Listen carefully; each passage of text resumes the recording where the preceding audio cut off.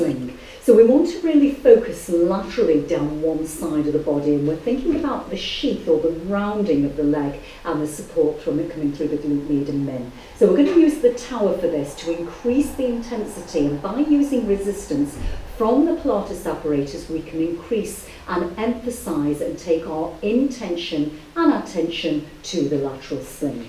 Okay, so if you take this strap into your hand now, Derek, okay, and lift your pelvis up into bridge, and you're just going to press down in your own time, that's it. So first of all, I've asked Derek here to lift his pelvis up and open the front of the hips. So he's got freedom and space. While he's coming up, he's got the stability coming through the glutes, power and intensity and ground force reaction coming through the feet, and we're focusing on the lateral sling by pressing the arm down nearest the tower. Now the reason why this is lateral sling is when the arm presses down, he has to focus and stabilize more on the supporting leg. Now we can increase the intensity by floating the left leg up. So let the left leg go up, Derek, flex the foot, and we'll have 10 more. And it looks easy, don't be misled, it's incredibly challenging. Good, that's it. So we're going to go into the lateral sling again, and this time we're using a tilting reflex. Now a tilting reflex is where the reformer is moving, and for Derek, who's a professional football player, this will take over into the pitch when the pitch is wet in everyday life. So arms out at shoulder height, Derek, palms facing up to the ceiling to create more openness, and just pushing the carriage out and in. Taking your time 10 times.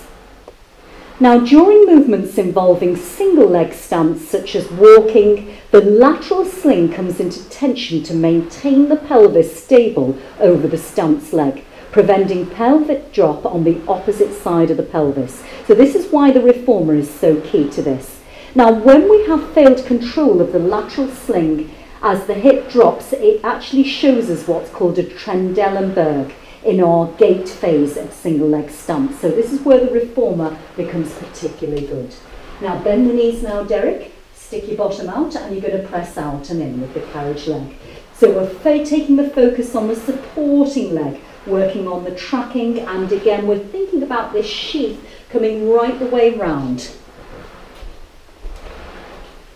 According to Drake in 2015, the deep fascia in the lower limb forms a thick stocking-like membrane which covers the limb. The fascia is thicker in the thigh and gluteal region, and it's called fascia lata. And we can really emphasize the fascia lata here. Now stay there, Derek, and the other way, push to go out. So now we've got the carriage leg press. And again, Derek's making it look easy, but it's actually very, very hard.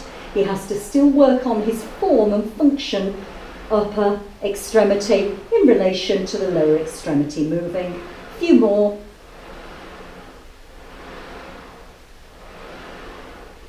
And now we're going to go side to side, letting the arms go. That's it. So it's called your speed skating. That's it. And again, every time he transfers weight, I'm taking my intention and attention, thinking about gait, but I'm working him in a frontal plane, so it helps him when he's on the football pitch. 2 more.